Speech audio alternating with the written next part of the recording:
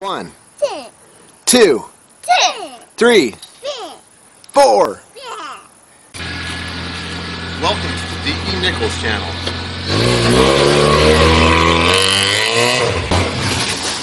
AutoTheBottle.com. Okay, so my rear engine mount is bad. Predicted by one of my dear subscribers, thank you. I wasn't even trying to find that, but it turned out to be the case. I brake torqued it in reverse and drive, and that was a mess. Now, normally I wouldn't recommend taking these off. You just have to take apart where the bushings for the sway bar is, and a bar that comes off of that, and another set of bolts I'll show you that come off of that. But these guys are coming off because they've got play. I don't know what to call them by the English standard before I learned the American one. Thanks, YouTube. As in English, not American English. Hope just forgive my dog rustling around in the background. She's kicked out of the house right now. Alright, so 14 millimeter on these sway bar end links. There is a way with a Allen to work inside of that spot with bolts on the out, like a box handle on the outside, or a crescent wrench, whatever you got. But usually you can just get lucky and blast them off with a 14 impact. Not going to get lucky, you got to do it the hard way. Well, at least I knocked them loose. So I come back with the other tools. Okay, that's convenient. So, this is also a 14. Those Allens are going to have to wait. I left them at work or in the house where I can't be for the next hour safely. 14s to take off this sway bar support bar.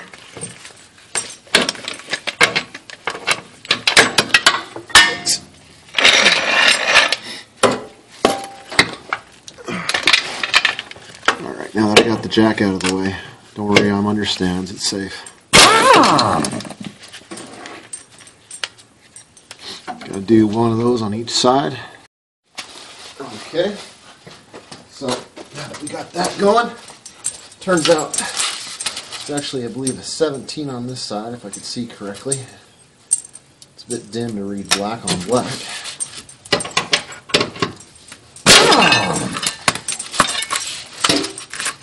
Set those neatly aside. Don't run into trouble later with them. And what I've got next is these big guys. I gotta switch to my deep impacts for that. But the small ones make it easier when you have little space. Next, we got a dog who's going to lay down next to me while I work. She may or may not interfere with the shot. We'll see. She's nuzzling my ear. She's a sweet little girl. Okay, so this is 19 for the next layer. So the bar was on top, was on this with the 14 and 17, and we got a 19 underneath. And that, at which point we'll be able to release 2 more bolts and get this whole thing down.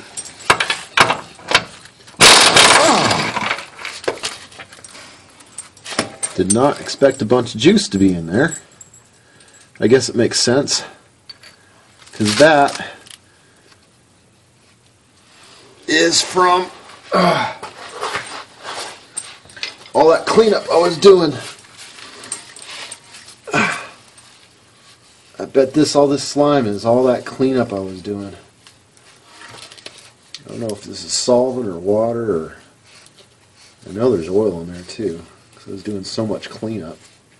Gosh, I didn't know stuff could get in there. Well, better use some blue Loctite when I put it back together so that it doesn't rust. Thankfully, I did this now instead of later. So, staying true to form, not lose things as I pull them apart. Keeping these things together. Oh, wrong end.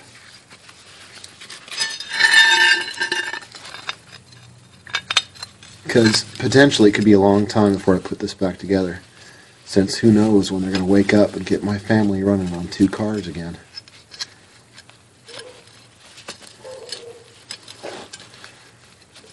That's the dog named Baby outside, missing my dog probably, since I brought him inside. Okay, what's next?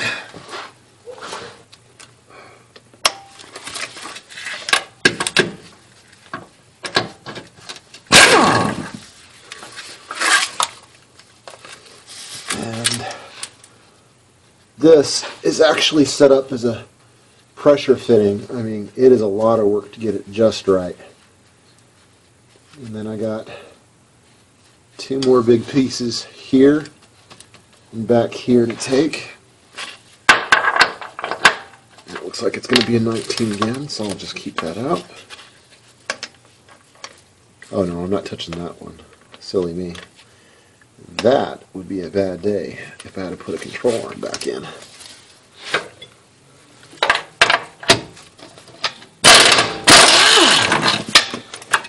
There is definitely a lot of water in there. I want to know why. Because that is not cool.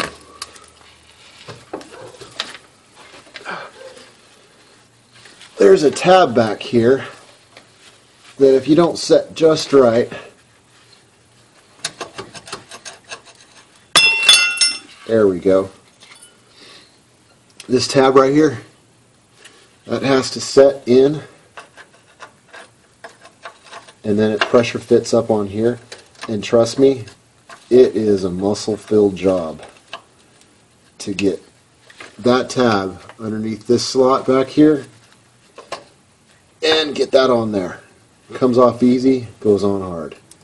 But that pressure is important. I'll show you the tab. That pressure is important because if you don't have it pressurized, your car's sloppy. I know this because I put it together without putting that tab in, thinking, oh, big whoop. Well, guess what? Big whoop. Really affected handling. So you got to have that just how it's supposed to be, how it's meant to be. Alright, so I believe these are 19s. No, they're 17s. And I had a lot of fun working with those, because every time I touch anything, liquid starts falling out at me. And I was freaking out because I've never lived in a place with so much rain, but then I realized what was going on. I smelled it, and I smelled this a weak scent of cleaner. Mostly it evaporated, but I did a lot of degreasing under here after that oil leak, and I think some of that cleaner just got up into the bolts everywhere, and it was just sitting with like a thin layer of oil and mostly cleaner everywhere I looked. But here's the bad motor mount that we're after, and I don't know if Toyota Village is ever going to send me the part. It's been more than half a month, and all they've changed their status is yes, we have confirmed the customer wants it. Joy. So my plan is to fill it in with window weld. It's normally a race modification. I never planned to go quite that route. That's kind of where I'm at. Now, there's 3 bolts that hold it on underneath that I already told you about. You see some of that cleaner that's left over.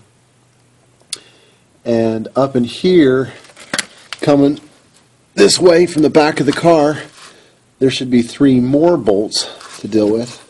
See, it just keeps dripping. And at that point, I don't think you really have a way to get it out. In the meantime, I've got the engine propped up with something that can't move. Yeah, I've got 3 other good motor mounts, but you can't be too careful. Besides, if you keep this from moving much, it makes it a lot easier to line things up on the reinstall. Now what sucks is I had to pull all that strut bar off that I got laying over there neatly organized so I don't lose anything. Well, mostly neatly organized. But I'm thinking I have to pull the full subframe, and that's not as safe as I thought. I might need more safety here. because I just realized I'm not taking out one motor mount, I'm taking out two to get this done. So I'm seeing this motor mount is sitting on this and this, which means this would have to pull, which means my two primary forward and back motor mounts would be no longer holding up the engine, and that's bad. Oh, and check that out. Let's see if I can get you in there.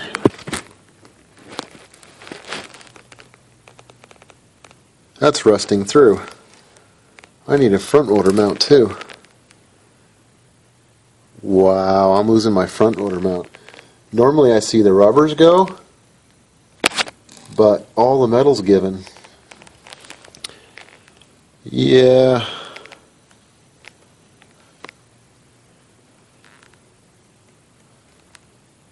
That's a lot of metal that's gone. I need a new front too. Dang it. Well, this project has doubled its price. Well, we'll see in a little while if it's necessary.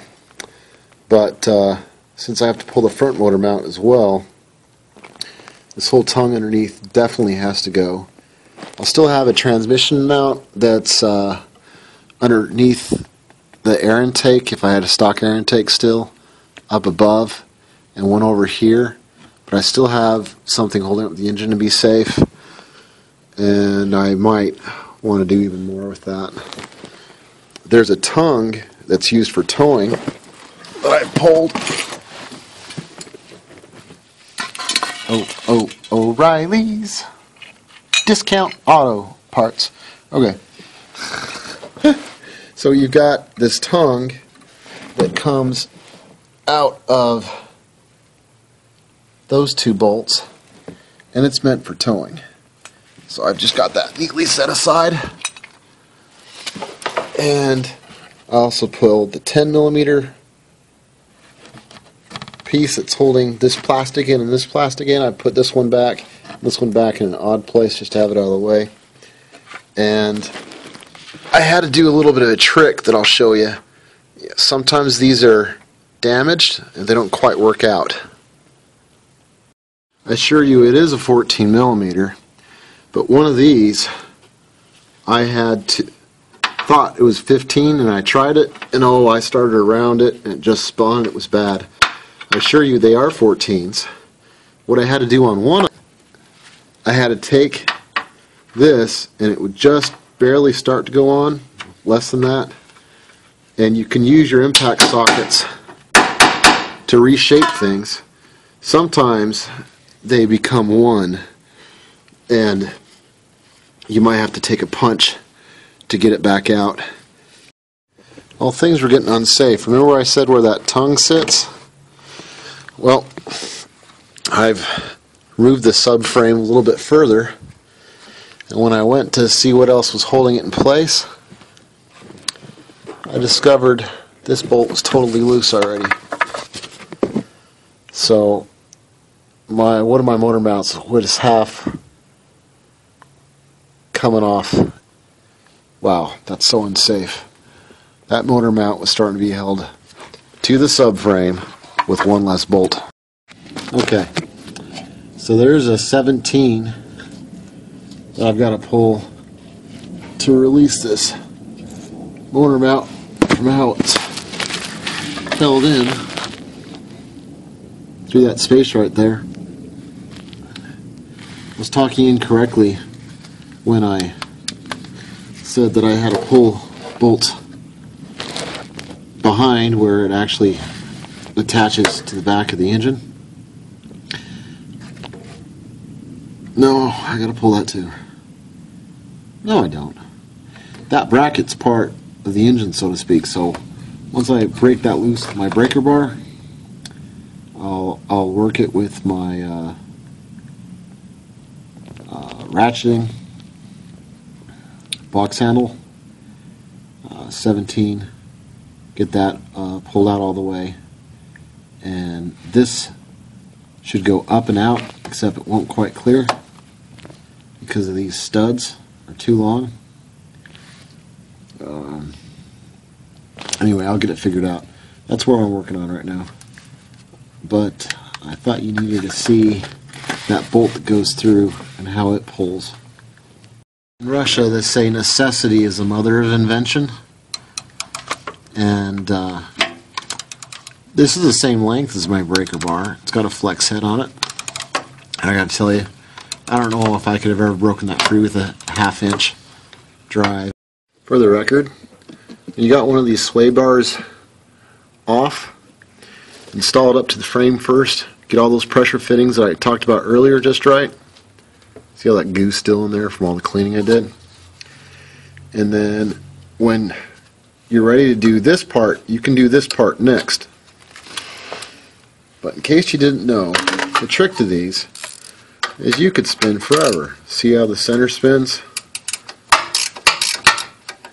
Or you could get an Allen key, or I can show off my new electric tool that I really love. It's both gentle and fast.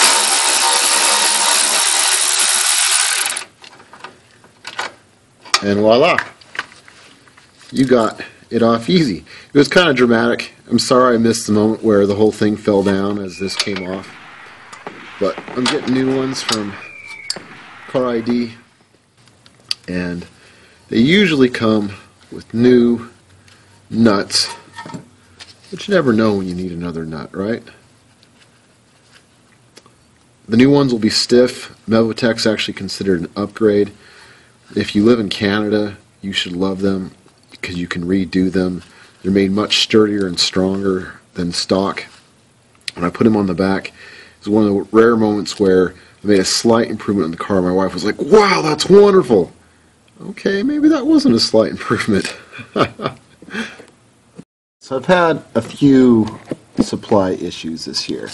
Okay, I can't for the life of me get a knock sensor for my truck. 11 months later, I finally give up. Okay, now a few months ago they did manage to get it to me, but I moved to this new house that you've seen, and I didn't manage to tell them, "Oh, don't send it to the old house," and some guy stole it. Okay, so you know, life sucks sometimes. They were kind enough to give me a store credit. Obviously, they didn't give me a refund because, you know, I'm telling them that it got stolen at the old address. They just kind of happened to go on me for that. But anyway, they're going to get me those Mevotechs, and I'm going to like it. They're going to be awesome. Okay? But we've discovered the front motor mount's going. The metal's actually rusting out. I actually could wire brush it and re-weld it to strength, and I frankly will if I can safely run my welder on a bunch of extension cords. Normally you shouldn't do that. But Toyota Village, as OEM is supposed to be awesome, because this is the second time to do this in a few years. I'm really hoping that I've disassembled enough car for some window well I bought. 60 shear strength is the best I could do, okay? And that's okay. His car is 4 times faster than mine. I think we can handle that. But this was the middle of the night idea when I pulled half an all-nighter. And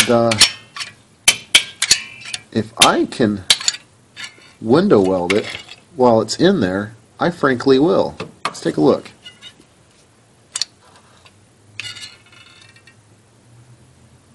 Now I'm sure that's hardened up, but you know, with it just a little bit of rubber damage, if I completely fill that with window weld, I bet I can pull that off, though uncomfortable, without fully disassembling a car. I apologize, that does mean you don't get a video on how to do that, but I promise you there's already a video on that that's extremely boring. If you can suffer through it, you'll know how. Okay, so this whole subframe has to come. So I'm going to pull the 3 bolts to hold the steering knuckle in, because the control arm's coming down, and I have to pull the bolt back here All those bolts are already pulled. Those are already pulled. So that has to come. This guy has to come off. And of course, the 3 bolts holding the control arm on the opposite side have to come just like these 3. Not this one, but these 3. So take care of that on both sides.